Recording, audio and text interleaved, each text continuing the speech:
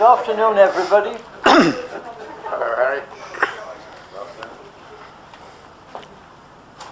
This is a very special occasion today because I have the pleasure to introduce my good friend Michael Shrimpton, barrister, specializing in national security and constitutional law, strategic intelligence, and counter-terrorism. If that's not enough, he seems able to gain access to intelligence agencies worldwide, from Washington's Pentagon, where I've been myself, to, as a trained pilot, he's well informed on international air intelligence programs. He's also well informed on world affairs, appears regularly on talk shows worldwide.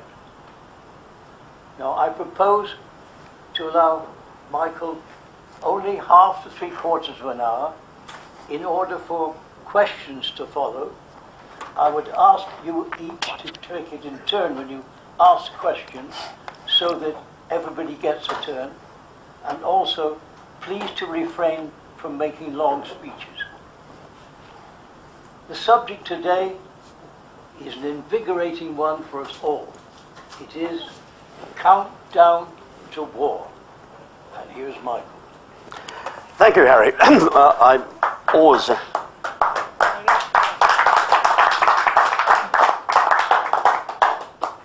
always a pleasure to be here at Marlborough, and I must thank Colonel Beckoff for the very gracious introduction. I gather we are going out on the internet at some point, and I should explain for those who are viewing this who aren't here today that I am in mufti because this is a very informal occasion. We're all friends here, and it's a Sunday afternoon, so I've ditched the Savile Row suit for today, and it's gracious of you to allow me to appear without a tie and suit. Colonel Beckoff, of course, is special privilege.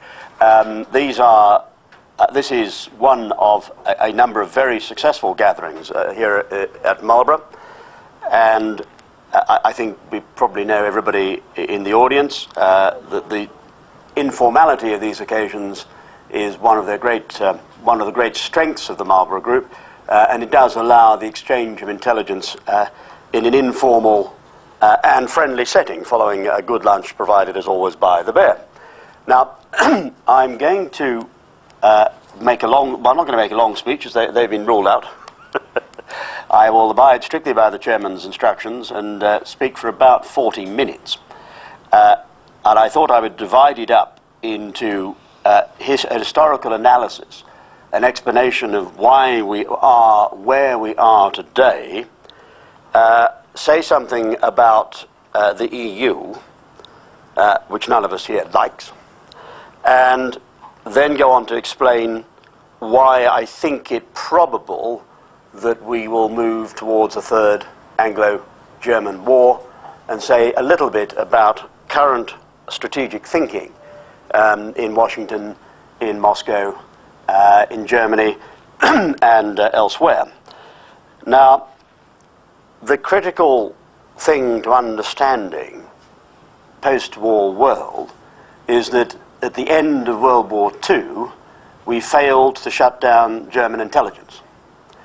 And if you don't understand that fact, now this is an experienced and well-informed audience, we have, for the benefit of those who are not used to the Marlborough Group on the internet, and I'm speaking, ladies and gentlemen, not just to this small informal gathering, but of course to the many thousands of people I expect who will be seeing this, judging from past experience. Excessive modesty, of course, is one of my problems, which I've been working on for some years, as you know, Harry. But one is told that one has acquired a certain amount of audience on the internet, and so it's likely many thousands of people will be tuning into what we say over the next weeks and months. Unlike some of the Marlborough Groups, we are to some extent on the record because we're being filmed, so I can't be as free as I might in a Chatham House situation. Can I interject there? Is it possible when you just got the chairman to say on record that we haven't switched off to say those little gems. I will leave. I'm in the hands of the chairman. Have a very capable chairman, and I'm more than happy to have a Chatham House session at the end. At the moment, where the plan is a speech followed by questions, very much on the record because it's on film. So I think I will leave that to the chairman at the end, and if that is the wish of the meeting, I'll be more than happy to go into a Chatham House section. There are things one can say under the Chatham House rule that you can't say on the record.